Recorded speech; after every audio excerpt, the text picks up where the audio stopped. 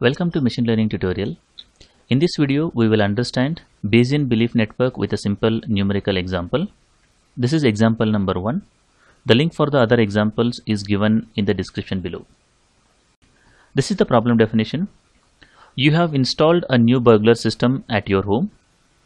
The burglar system works fairly reliable at detecting the burglary, but sometimes responds to minor earthquakes. You have two neighbors, John and Mary, who have promised to call you at work when they hear the alarm. John always calls when he hears the alarm, but sometimes confuses the telephone ringing with the alarm and calls too.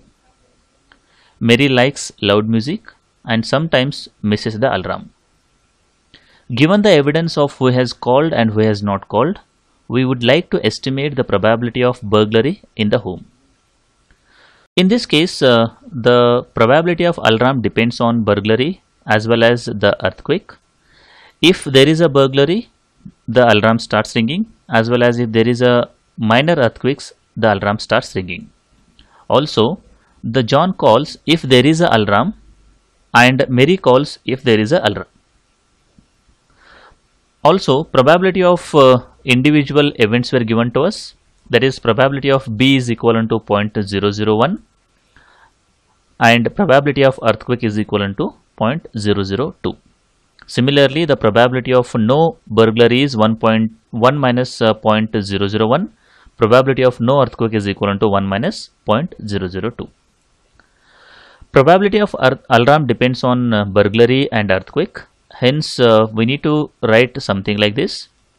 Probability of alarm given BE is 0.95 whenever there is a burglar and earthquake, 0.94 whenever there is burglar but no earthquake, 0.29 whenever there is no burglar but earthquake, 0.001 whenever there is no burglar and no earthquake. Similarly, we need to calculate the probability of no alarm given BE, that is the probability that there is no alarm given burglar and earthquake is equivalent to 1 minus 0.95, that is equivalent to 0.05 here. And whenever there is no alarm given BE, that is no burglar, there is a burglar but there is no earthquake is equivalent to 1 minus 0.94, which is equivalent to 0.06. Similarly, we need to calculate the remaining probabilities.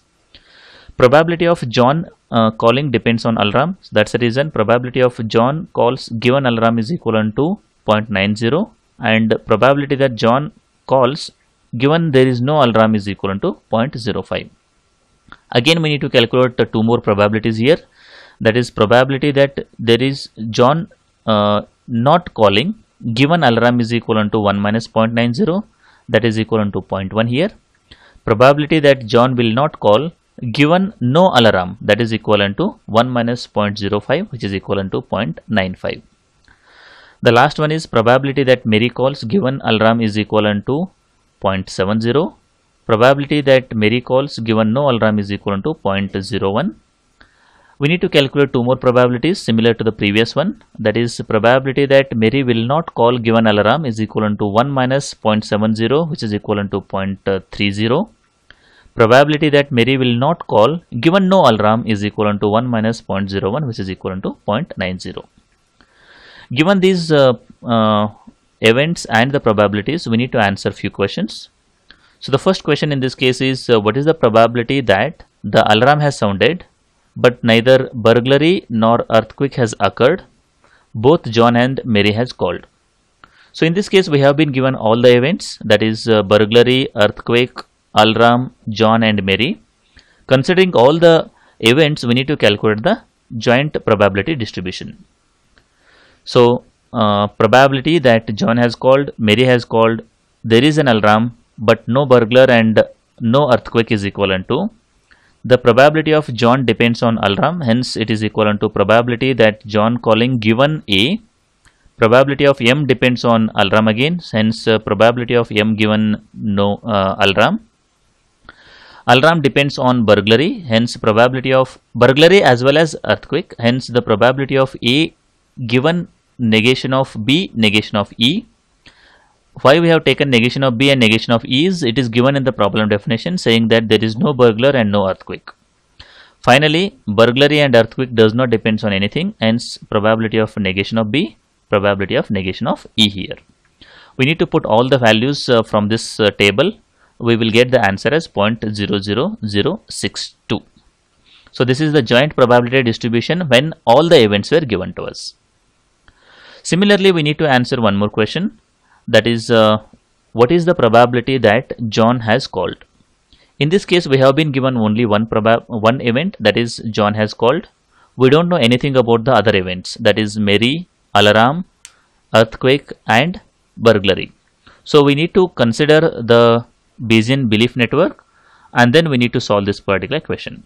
So this is the network given to us. What is given here is in the problem definition is John is calling. We don't know anything about the remaining events. So the probability of John calling depends on what? Alarm. That is probability that John will call whenever there is an alarm. Whenever there is a telephone ringing, he will misses the alarm and he will call it. So there are two possible cases. John will call given alarm. John will call there is no alarm. So we can write that probability of John calling is always equivalent to probability that John will call given alarm, probability of alarm, plus probability that John will call there is no alarm, probability of no alarm. Now we know the value of probability that John will call given alarm, that is equivalent to how much? 0.90. Also we know the value of probability that John will call there is no alarm, that is equivalent to how much? 0.05. Now the question is how to find the value of probability that alarm and probability that there is no alarm. So probability of alarm and no alarm depends on burglary and earthquake. But we don't know anything about burglary and earthquake, whether burglary and earthquake has happened or not happened. Hence we need to consider all four possible cases. There is a burglary, there is an earthquake. There is a burglary but no earthquake. There is no burglary but earthquake. There is no burglary, no earthquake. These are the four cases. So we can write probability of alarm something like this. Probability of alarm given burglary and earthquake multiplied by probability of burglary and earthquake, plus this is the first case. Second condition is probability of alarm given no burglary earthquake, probability of no burglary earthquake. The third condition is probability that alarm given burglary no earthquake, probability of burglary no earthquake.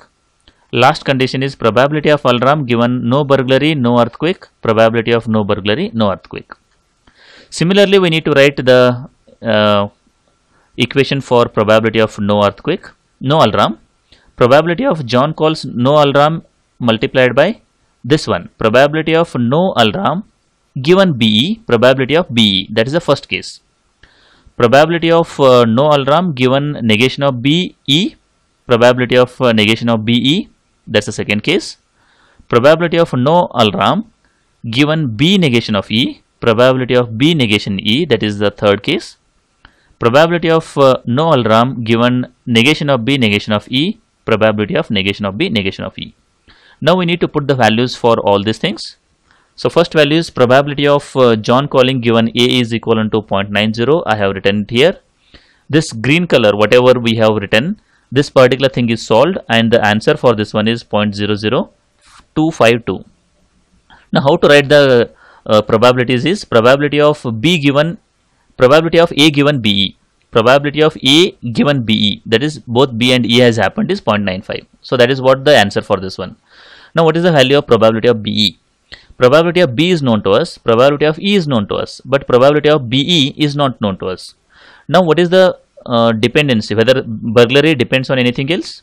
No, burglary does not depends on anything. Hence probability of BE is equivalent to probability of B multiplied by probability of E, as E is also not depends on anything here.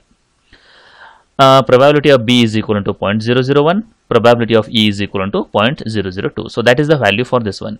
Similarly, we need to put the values for all these things. We will get the answer as 0.00252. Plus probability of John calling given no alarm, we know that one. Probability of John calling given no alarm is 0.05, that is written here. And the one which is written in this blue color, I have solved it and I have written the answer as 0.9974. So one I will tell you, probability of there is no alarm given BE. Probability of alarm given BE is 0.95. probability of no alarm given BE. No alarm given BE is equivalent to, that is, I will write the value here, that is equivalent to 0.05. Why? Because 1 minus 0.95 is equal to 0.05. Similarly, we need to calculate the remaining probabilities also here, and we need to put those values here. We will get the final answer as 0.9974. And if you solve this equation, the final answer is equal to 0.0521 in this case. So the probability that John calls is 0.0521. So in this video, we understood the Bayesian belief network with a simple numerical example. Here we have calculated the two questions. One is how to find the joint probability distribution. That's the first question. Second one is how to calculate the probability whenever only a single event is given, that is called as marginal probability.